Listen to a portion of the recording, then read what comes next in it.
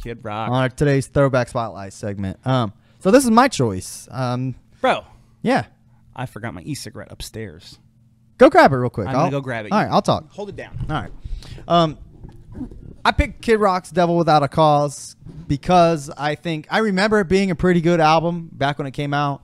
I still have, memories of Ba with the Ba and Cowboy being played on the radio and like them being the fucking jams of those times, My dad listened to this album quite a bit, so I got a little bit of nostalgia for it. When it came out, I was like knee deep in my ICP Juggalo phase, like knee fucking deep.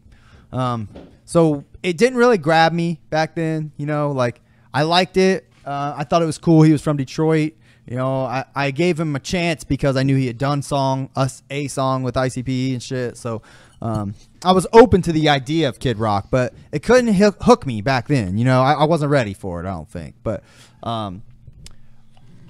so going into this album, listening to it, I expected to like Ba with the Ba, Cowboy, and there's a couple other random songs that I actually did remember. Let me pull it up real quick. I remember I Am the Bull God, and the song Black Chick, White Guy. My dad, for some reason, that song really got him. I remember him listening to that a lot. But I just think it was because not too many artists around this time really were telling stories. This is 1998. You had I guess I wasn't well versed in rap, but I didn't know of many other people really doing story type songs. You know what I mean? Back then. Again, other than ICP, because that's all I was listening to. I think it was more prevalent then than it is now. Really? Okay. But anyways, I think maybe that's why I gripped my dad. But nevertheless, I liked it too. But I didn't remember any of the other songs on here. So I was kind of going into this expecting to really dislike all the other songs. Similar to how I've been on when we did Bloodhound Gang's album. I liked some of the other songs, but they were all forgettable. Same with Green Day for me. I liked some of the other songs, but I don't even remember what they're called at this point. But man, I gotta tell you, I don't want to cut you off. But, okay.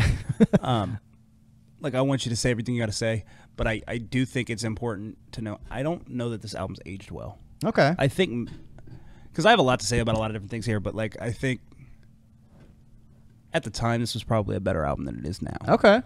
Maybe. I don't think there's I don't think when we grade this, it's going to be a fair assessment because this sounds like it belongs in its time.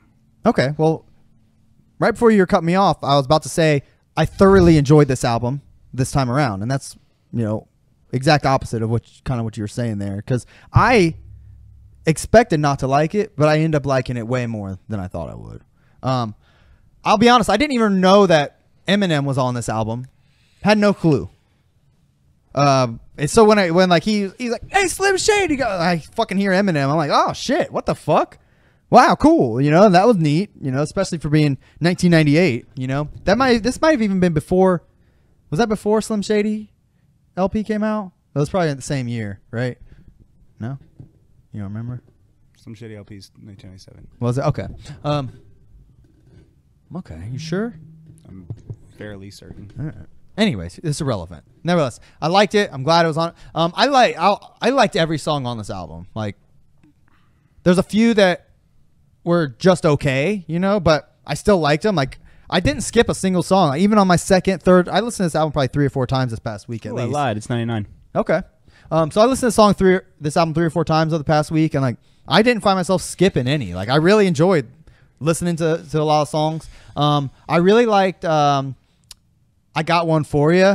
He's like, I got whatever 20 shots in my 9 and I got one for you. That shit was pretty dope. He had a lot of rock type sound and shit in this, and it actually reminded me that I knew Kid Rock was a rapper back then, but he's kind of taken on this rock / country pop vibe over the last few years. He's going through a few evolutions, but this album, it really does show that it's starting. You know what I mean? Several of these songs have almost a country type of rockish vibe to them. You know what I mean? A lot of guitars, shit like that. But man, I really liked it. I don't know. I don't want to keep droning on and on because I don't think it was amazing by any stretch of the imagination, but I thoroughly enjoyed it. I would definitely recommend this album to anybody. I think it's a good album. I wanted to like not like it as much as I did, but you know, you like what you like. You know, you feel it or not. I don't know, man. I got to give this album. I think it's a solid 9. I really, really liked it. I was glad I picked it. I picked it on a whim, and I really liked it more than I thought I was going to. So that was a nice surprise, man. And I have a feeling you didn't feel the same. I did not.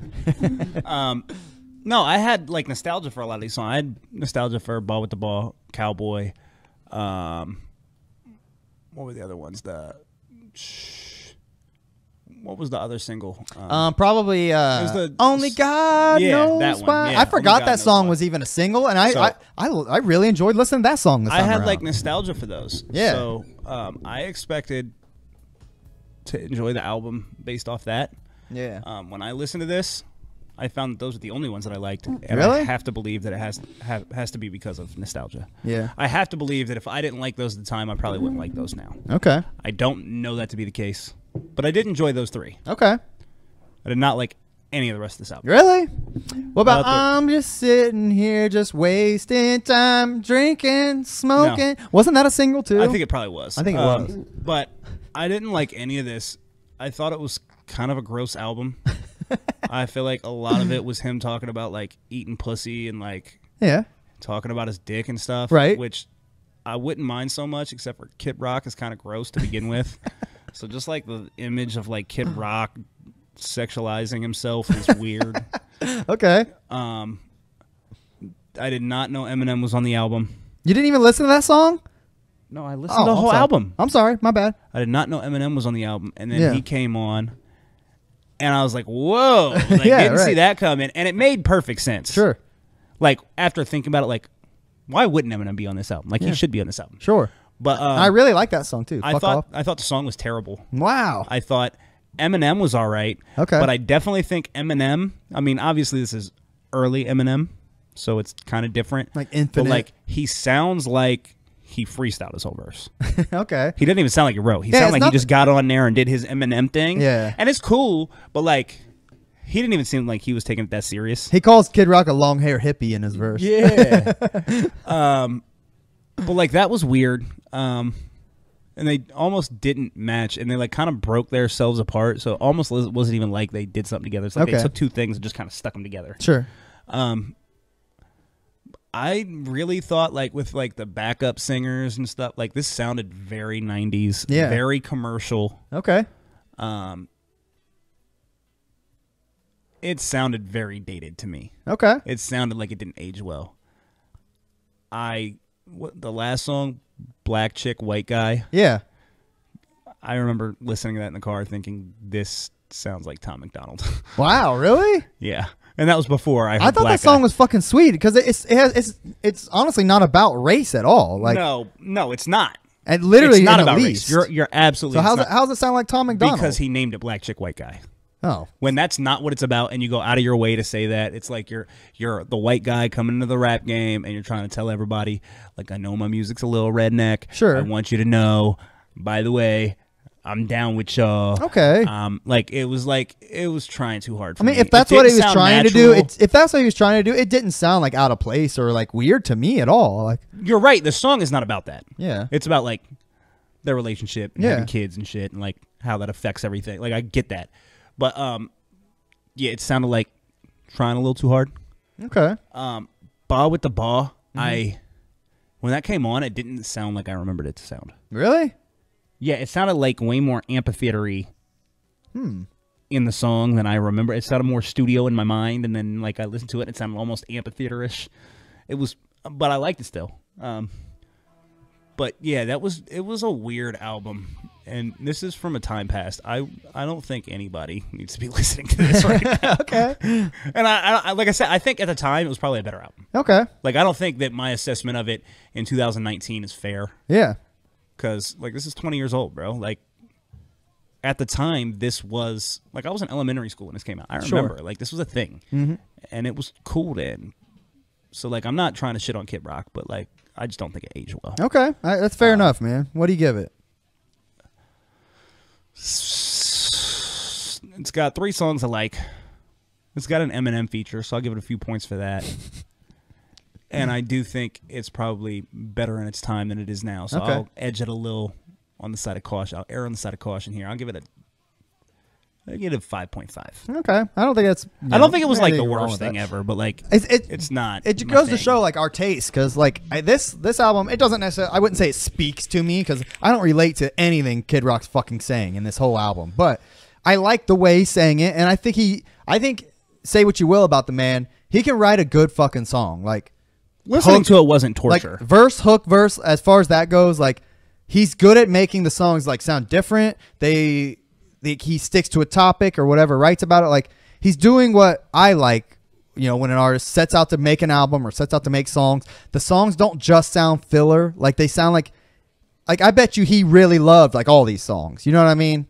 Like none of them were just like, yeah, throw that bitch on there. Yeah. That's kind of like the vibe I get. Like these were like the best of the best for this album. And what's interesting is on the song "Devil Without a Cause," like he keeps saying he's going platinum and shit. Yeah. And like this album came out. This was Kid Rock's like awakening, essentially. You know what I mean? Like nobody knew who the fuck Kid Rock was before this album came out. He had that grits sandwich for breakfast album or whatever, I think. Like, but no, that was a Detroit thing. And then this album came out, and he set out to make like he's making a fucking real like album that this people sounded will like enjoy, there was a big budget behind it. A what? A big budget. Yeah, for sure. Like he took some time. He set out to make his piece of art, and I think he did a great job at it, man. Like, I get it. I get all the criticism you said. I understand completely, but it really is more my shit. I think my assessment may sound hard. I didn't think this was terrible. Like I didn't like as far as like his it wasn't rapping torture abilities. Listening to it. It wasn't like at any point I was like, I have to turn this off. What do you think about his rapping? I think it was real. Yeah, his rapping has always just been to me, but like I said, I think he's good at making songs. You're not going to Kid Rock for bars. Right. You're going to Kid Rock for a vibe, and he does his vibe. So like, I can't fault him for that. You know what I'm here's saying? A fun fact about. You want to hear a fun fact about Kid Rock? I think you would like him. If you didn't already know, he's like gone on this campaign essentially to make sure his ticket prices stay like affordable. Like he does not charge more than $25 for a ticket to any of his shows. Dope as fuck. And he combats like Ticketmaster and all kinds of like venues and shit who want to like raise it or whatever. He's like I'm not doing it for more than that's how much the fucking tickets are gonna cost, and that's it. That's the end. That's dope. That's super dope. Like he's kind of like a man of the people in that sense. I haven't like listened to any of his more recent shit. I'll be honest. I take it back. I was curious to know like what he has done recently, because I don't think I've heard a song of his since like that summer, whatever. Remember, I used it on Raised Bars a few weeks ago. Yeah. Whatever the summer song was, which I think that was probably 2012 or so. I don't know, but he had an album come out in like 2017. There's all like fucking country songs and shit. Like I started listening to it, and for what that is, it's fine, but that's not my cup of tea at all. Like he's gone beyond like my preferred genre, obviously, but I do like what Kid Rock has kind of done with his whole career. Like he's an interesting like study. You know what I mean? He has his place. Like he's like it doesn't have to be for me for it to belong. You know what I'm saying? It has a place that it belongs, and I do think it's probably good, like for us as a country, that he exists. Okay. I think Kid Rock is somebody that is obviously well acquainted with black culture. Yeah. And I think having him placed in the country world can kind of combat some of like that's an interesting things that like I think we have like I don't want to say like a mole inside country music, you know what I'm saying? But like we have somebody that like can kind of reach out to people that we might not otherwise reach, and kind of right. He's from like the inner city. You know what I'm saying? Like he can branch that for us, and like I think that's good that we have that. Like, okay. I can respect that. I'm sure that Kid Rock probably has like waved a rebel flag or two in his time. Like I'm sure there's some things here that I don't rock with. Right. But like I don't think he's a racist. I don't think he's a terrible person. Like I think it's good that he can help us like kind of like branch those worlds. Okay. That's cool to me. I dig that. Like he's got his place. I don't know much about the man himself, but I think he's I agree with everything you said. I think this album is pretty. I think it's still pretty good, man. I don't know if you like Detroit type rap shit. I think this is a good example of like a kind of different. Oh, this is trailer park rap. For Yeah, sure. yeah, that's what I'm trying to say. For sure.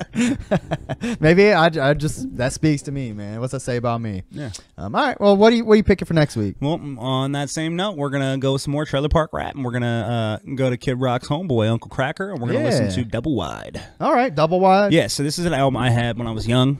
Okay. This is the Follow Me, Everything Is Alright. Okay. That was like his big single, and if that's all you ever heard from him, which I think is probably the case for most people, yeah, you wouldn't know it. But that album's a rap album, bro. Okay. His first album, Double Wide, it's one below. Yeah, that one. Why is there two versions of every one of his albums? That's weird. One's probably edited, one's edited, one's not. Oh yeah, you're right. But it's only 11 songs. Okay. I loved this album. Okay. When I was young, I have not listened to it since I was young. Okay. So it might be terrible. We'll see if it holds up. I will say on this, before we listen to it, I just want to preface everybody that, first of all, Follow Me, that song everybody knows. Yeah. They play that at work all the time. I was tell everybody. People don't know it, but that song's about heroin. Oh, okay. Swim through your veins like a fish in the sea. So when you listen to that song, keep that in mind because it'll change the song for you. That's interesting. Second, the one song I really remember from this album is called Aces and Eights. Okay. And it was tight. So just pay attention to that one. Okay. Give it an extra ear, an attentive, whatever. Okay. But I remember loving this. I don't really remember anything else past that. So it's going to be a refresher for me. All right. I look forward to hearing it. Yeah, we'll see how we feel about it. Oh, well, yeah. And last thing I wanted to mention on Throwback tip, I did listen to Brother Ali's album again a couple times this past week too. Just because I felt, I mentioned last week I felt like I was almost like missing, maybe something. But I especially paid attention to this couple songs toward the end. The song about his wife, Fahim, and Walking Away or whatever it was. Yeah, and I listened to those again with an extra ear after we talked, and I love what he's doing there. It's really cool. It's not my shit, I didn't bring this up again just to shit on him, but I wanted to let you know that I did give it another fair shake because I thought maybe I didn't the first time around. And I did appreciate his lyrics a little bit more. Like once I paid a little more attention to him, I think Brother Ali's he's a better lyricist, thoughtful lyricist than he is like a song maker. And again, that's not to shit on him at all, but I think a lot of his songs just don't really vibe well with me, but I feel what he's saying, I feel more like often Brother than not. Ali, like part of the Brother Ali thing is just like once you get familiar with him, you feel like it's your guy. Like that's my guy. Okay. So like when he's speaking about his life and shit, I feel like it's like my homie and shit. Yeah, I get that. Like I think that's part of the draw to Brother Ali is like I feel like that's my guy. He keeps it very real, but I feel like if I knew him in real life, like we wouldn't be friends. And that's not because I dislike him. He's like on a different wavelength than me. You know what I mean? No, see, I feel like me and him chop it. I feel like that's my guy. I feel like even if I met him, like I wouldn't really like be able to even talk to the fucking guy. I feel like I feel like we could have dinner. Kid Rock, on the other hand, I feel like me and him could mix it up. Drink a Bud Light together. Yeah, right. Yeah, I'm good. I'll drink a Bud Light with Kid Rock. All right, man. Well, I'm looking forward to checking out Uncle Cracker next week. All right.